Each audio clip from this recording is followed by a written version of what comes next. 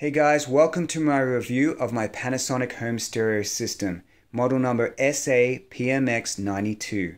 Picked this up from Amazon.com for $499 Australian on sale.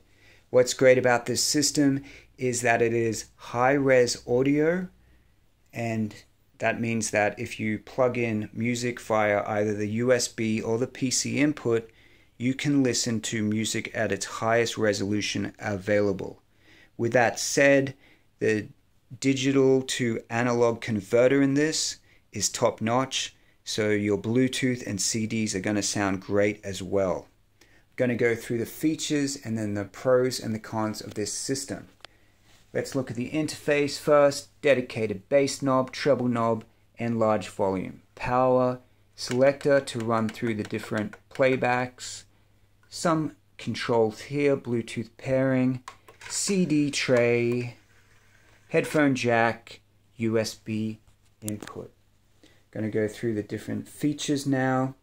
So the USB is where you play high-res audio. I have not tried that yet. CD player.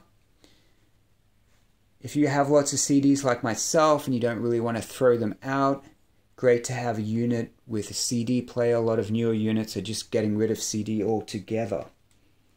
We got USB. Optical is for the television. I plugged this into my television, and even though that's just the distance there, the sound is great. You get sound separation. You feel the effects of left panned audio, right panned audio, and when you put on the surround sound button, it really makes things come to life. I've watched some movies I've seen many times before, and the soundtrack really hit me, because instead of being buried behind the dialogue, it's up front. It feels good. So I can absolutely recommend this unit to improve your television movie experience. And I prefer it over soundbar because I'm not really a big fan of the soundbar sitting under the television. You can also lift them up a little bit higher so that the audio will reach you. Sometimes the soundbar can be a little bit low. So thumbs up on the optical input. Let's go through the other features. PC I've used once, wasn't a great experience for me. It sort of cut in and out. Bluetooth, what I use for my Bluetooth is my iPad. I use YouTube audio. I'll just show you.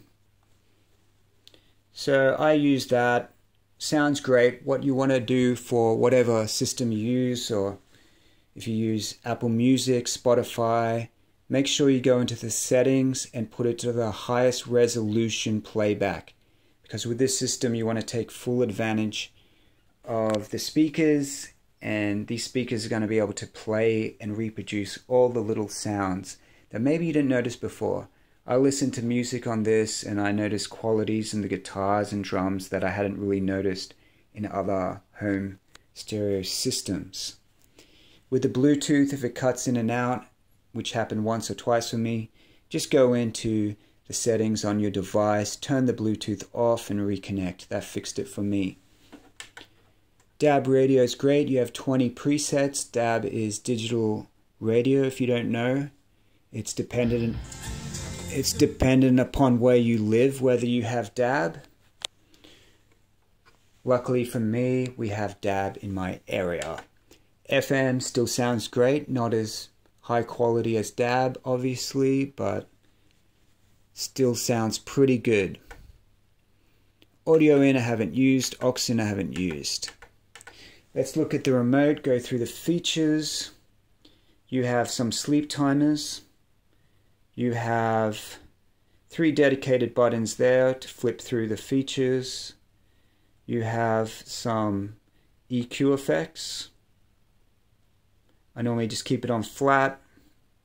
You got sound here. You press sound, enter, and you can go through the bass, treble, or surround, turning it on and off. You have a dimmer there. You can dim the display. And digital bass, turn that on or off. One of the cons I will say about this remote, for me, I would like a bigger volume button. We got the 3 different buttons there separating the inputs. I would have liked a dedicated button for the optical in, which is the television. Instead of, you have to hit radio. And that's a little confusing at first. You're like, okay, radio. Why is it labeled radio, this button? But there you go. That's how you put it onto the optical.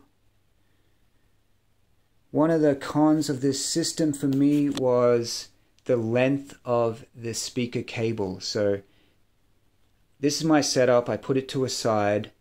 That one just reaches over there, and that's not a very big distance. So if you have a large TV and you want to replicate this setup of mine, you're going to have to buy additional cables. So that's an area where they could have given you just an extra 30 to 50 centimeters per wire. That would have been great. The other con is really just the remote, just those features. And one more con, if I didn't mention earlier, is that say I'm in a different mode than CD, and I put in a CD. I like on stereos when you just press play and it'll go, okay, he wants to play CD. It doesn't do that. You actually have to go into CD mode. You just missed it. That's another thing. You kind of flip through, you end up missing things.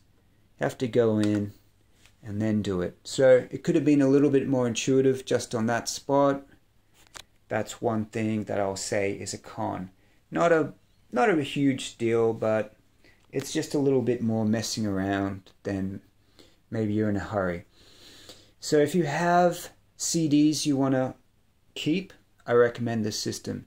If you want to use it to double as the TV instead of a soundbar, I recommend this system highly.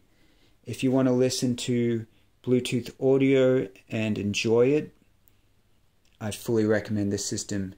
Before I had this, I was just using my JBL Charge speakers in my room. Doesn't even come close to this. It's almost like I'd forgotten what a home stereo system sounds like because I'd just gotten used to using my little Bluetooth audio speakers, which although they sound great, they can't come close to this. So if you love music, you want to really enjoy it again, I would recommend this for its price point. Thank you for watching my review.